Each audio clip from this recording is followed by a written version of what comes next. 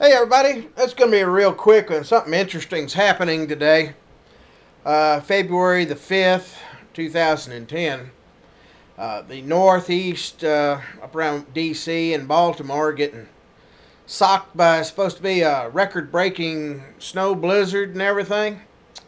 And I want anybody that sees my video can watch and see if there's any videos that come out of this feller called he goes by the Road Warrior, I think, but he spells it weird. I think the last O in Road Warrior, he puts a 0 in it or something. He's one of those preppers, but he's a very insecure prepper. He's kind of like, he's got good videos and everything. He's like kind of like Yankee prepper, but he's a little further east.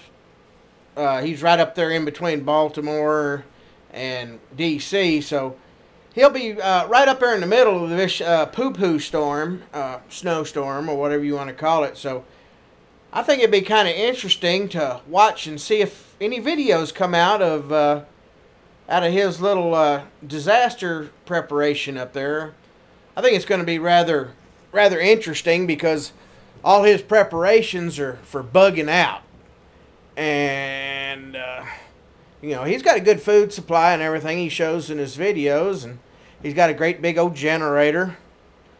And I wonder how much fuel he's got for that generator. Because if it's that much snow, his bug out vehicle is not going anywhere. This ought to be good. This will be good. This will be a good chance for everybody to see how being prepared is actually good during an emergency, because they're having an emergency up right there right now, and I guarantee he won't make it on the news, but there'll be a bunch of people up there without power, and there'll be emergencies and all like that. You'll hear about it tomorrow morning on the news. I mean, it's supposed to snow all day, so it should make some good network news tomorrow. I know when I get up, I'm gonna flip on the news. Right now I've got some traffic cams up there around Pennsylvania. One of my truck driver friends is stuck up there in Carlisle, PA, and he just parked it. And he thinks he's going to get out of there by Sunday. And I looked at the weather, and I don't think he's going to. I think he's going to be in that hotel room probably till Monday at least.